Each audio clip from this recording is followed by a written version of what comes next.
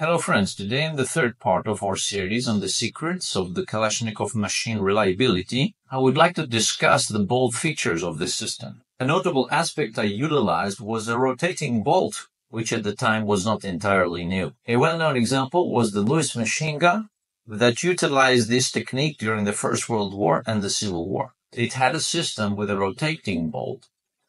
However, in the 30s and 40s, the armed forces generally favored a different approach, a different trend, seen not just in the Soviet Union but also in Germany and, in fact, across many continents. The most popular system at that time was one with a bolt skew. This term skew refers to how the bolt moved forward into position, closed the cartridge in the chamber, and then moved downward, creating a sort of warp. In this position, it engaged with some of the mortar element. The boxes thus bore the load or transferred it in this direction. Why was it popular? Why did this scheme dominate? The fact is, at that time, manufacturing processes were significantly different. Unlike now, among milling operations, mainly milling was done from two coordinates, and as a rule, the machines were manually operated. Accordingly, technologies were adapted for simple 2D milling. If you look at any bolt carrier groups, we'll notice how they usually require a rotary bolt or so-called 4-axis machining. This means 3 standard coordinates plus a 4th for rotation, which allows the piece to be turned and processed on each of its elements at a specific angle, making it not easy to execute. Such technologies did exist before CNC machines, but back then it was much more complex and considered a high form of craftsmanship. Now, that's not what I was talking about. The problem with bolt skew systems, why were they gradually phased out? How it works is that when a shot is fired, the pressure generated in the chamber is transmitted to the bolt and causes deformation. It is transferred to where the bolt rests against a fixed element. What does this area experience? Stressful loads cause it to briefly and temporarily compress into a contracted state for a microsecond. At this time, maximum pressure occurs in the chamber, expanding to fill the entire space. Afterward, as the pressure drops, there's no more load on the bolt, and it is under the influence of its internal stresses, tries to return to its original shape, straightening out and thereby wedging tightly in the chamber. It becomes extremely difficult to pull it out of that. In manually loaded weapons, this is a problem. But let's see in automatic weapons, where the reload cycles are rapid. When the system tries to quickly move back to reload, usually there's some sort of breakage in the striker or a malfunction. Additionally, any slight temperature deviations, errors in part processing, or any other mass of errors accumulating will change the locking node's length and consequently, it could malfunction. For this reason, it was quite common to include in the kit of automatic weapons, particularly more complex light and heavy machine guns, a special device for extracting stuck cartridges. You can look at cartridge casing available literature, for example, on the Dexiarev machine gun. It almost always presents such a problem with long locking lengths. This is essentially an accompanying defect, an inherent problem of systems with great locking unit lengths. These were also used in rotating bolt systems, like the Sapori or the first generation of Schneider rifle, which, although no longer produced, had combat rests on its bolt. It's evident that the locking unit's length was also extremely large, leading to increased loads and potentially unnecessary problems, affecting accuracy and causing issues with tears. Correctly designed rotating bolt systems, like the Kalashnikov Assault Rifle, allowed for a shorter locking duration. In the Kalashnikov, the bolt travels from where it absorbs the shock to where it rests against the elements in the receiver, maintaining a minimal length.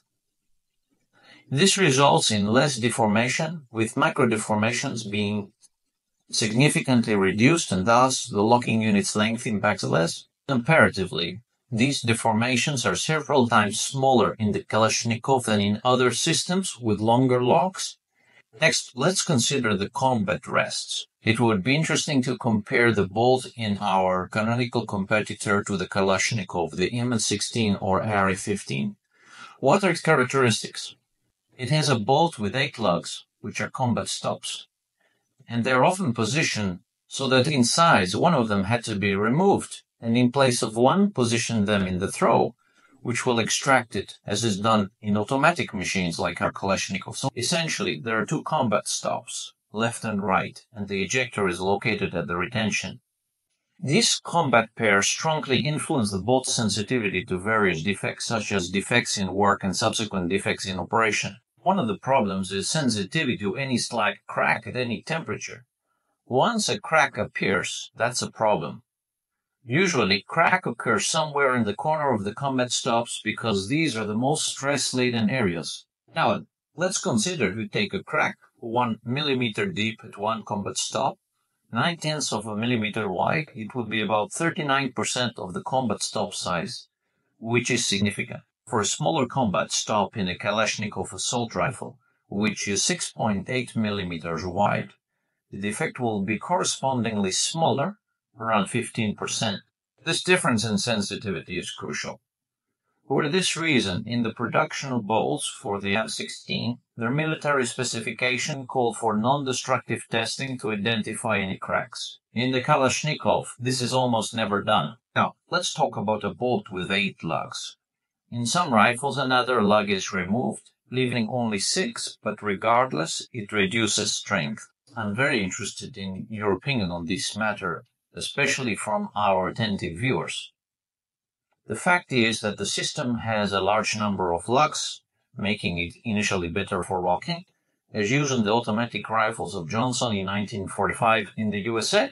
However, it's noteworthy that this system wasn't only used in American weapons. In fact, I would be interested to know if our attentive viewers can inform us whether such a system was used in any Soviet weapons. If you know, don't be lazy, write in the comments, and we can discuss this aspect. The next interesting point in the Kalashnikov system is the drive system for reversing the bolt. If among our viewers there are any conspiracy theories that Kalashnikov's design was stolen, I tell you, if you believe that something was borrowed from someone, don't be too lazy to read the original sources. Kalashnikov never hid which systems he borrowed the successful elements from and never made a secret of it. He never considered it shameful to study previous experience. In his memoirs, he openly wrote that initially, in his early carbine, the Korst Nogopetrov, which was later called the Kalashnikov carbine and used in the Kalashnikov Assault Rifle, he took ideas from the American M1 rifle. He always had respect for the ingenuity of American design. Now, speaking about this system in our machine guns, we have a certain size radius for the combat stops. If we want to crank it up in any unfavorable conditions, how should we play it? How should we test this system? Recall the classic Archimedes, who said, "Give me a lever and I will move the world." Here, the principle of leverage is operated. Kalashnikov uses an additional leading lug, or rather a guiding finger, which is located at a greater radius than the radius of the combat stops. This gives it an additional option to transfer effort, to rotate the bolt. However, it is necessary to note it wasn't just a straight copy of the Garand system. The guiding lug in the Garand is located horizontally relative to the bolt, requiring its own pusher lever to translate the motion to it. This pusher, placed outside the dimensions of the bolt, increases the overall dimensions. The pusher in the receiver necessitates a larger and stronger receiver, which doesn't necessarily add serviceability, rigidity, or strength to the rifle. Placing these elements outside the dimensions of the receiver box makes it more susceptible to dirt. Kalashnikov, however, placed the guiding lug above, keeping it within the receiver's dimensions. This element is hidden inside, offering protection from dirt. Another aspect Kalashnikov considered and utilized smartly in his system is the shape of the groove that drives the bolt during movement. This groove causes the bolt to rotate, beginning the unlocking process. To understand the uniqueness of this system, one needs to consider its classical nature. It existed in the Lewis gun before Kalashnikov and the Garand, and even in the M16, which appeared much later. For some reason, they did not incorporate this proven experience. In the Kalashnikov, the guiding lug is also placed inside the bolt, and the receiver has a groove which the lug moves in, leading to the bolt's rotation during locking and unlocking. When the system recoils, the lug goes to the extreme position, having nowhere else to go. thus ensuring smooth operation without any issues. The problem occurs during the backward movement, and when it starts moving forward. At this moment, if it is enclosed on all sides, the forward movement of the frame begins with the surface pushing the lug, pushing it until the force causes it to try to rotate, thereby unfolding. However, the friction force inside the receiver is under unfavorable, dusty conditions. This may lead to delays and system failures. The system doesn't push forward, doesn't pull back, and doesn't function properly. Kalashnikov, a little later than the Goran, applied a special groove and a special edge. During the backward movement, it goes to this place, and when moving forward, it rests against this flat surface, thereby transmitting the load in a straight line. The forces that led to delays are not reflected, and in this way it moves forward to the extreme front position. At the barrel insert, there is a special inclined surface, which leads to preliminary braking. This simplifies the movement, and here it freely opens and closes. This is a big plus for the Kalashnikov Assault Rifle's locking systems. It also has a so-called preliminary brake. For those who are familiar with manual loading, like the classic masseur, you'll know that when the bolt rotates, its handle or a special element rolls onto an inclined surface of the receiver. This transforms the rotational movement of the bolt into backward movement. It allows the jammed cartridge to gradually be pulled off and ejected. This is a solution found in bolt rifles, and Kalashnikov used a similar, slightly modified scheme. In the Kalashnikov machine gun, you will see that the combat stops are not only at different distances along the length, but are arranged in a spiral, mirroring the spiral on the barrel liner or master of combat positions, whatever you want to call it. This mechanism is used for both closing and opening the bolt, where it doesn't just perform a rotational movement, but also slides in a spiral, moving forward and backward. This design facilitates the ejection of the cartridge. Surprisingly, most modern rifles from the Western school, like the M16, lack this feature.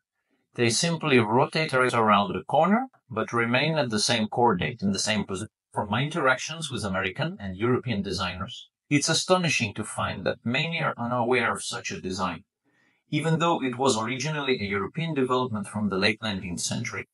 This highlights a problem of continuity in transmitting and accumulating information, both the positive aspects that should be utilized and the negative ones that should be avoided are crucial. We've been discussing these elements since the first video about the Soviet weapons. That concludes this discussion. Please leave your comments. They are very important. Helps us to get motivated. Also, feel free to ask questions. Hopefully, we will have more to discuss in the future. Don't forget to subscribe. Goodbye.